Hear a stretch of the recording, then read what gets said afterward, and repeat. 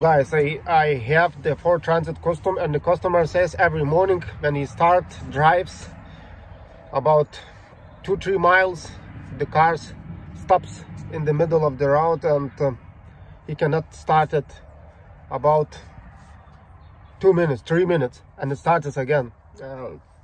So what could be if it's happened with you?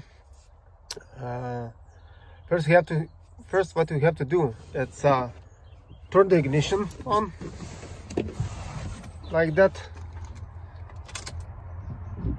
and you should hear from the down there fuel pump noise. If you can hear it, I'll show you what to do. If you can't hear it, go in front in your car, leave the ignition on, and check this fuel pump fuse. That's the common problem for this Ford Transit Custom 2013 and up, I think.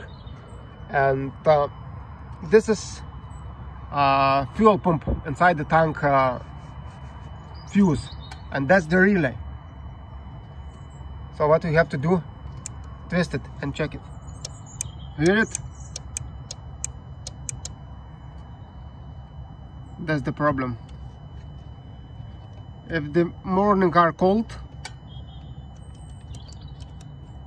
the metal not touch it terminals like supposed to be, and it loses connection.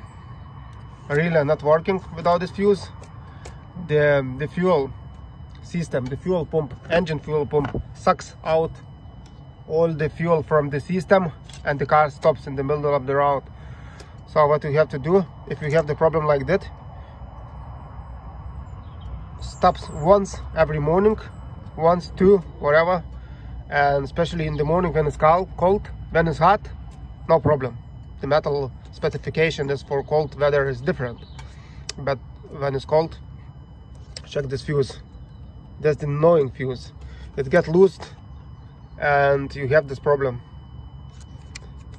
That's the fuel pump fuse. So guys, I hope this video will help someone in the middle of the road. So good luck.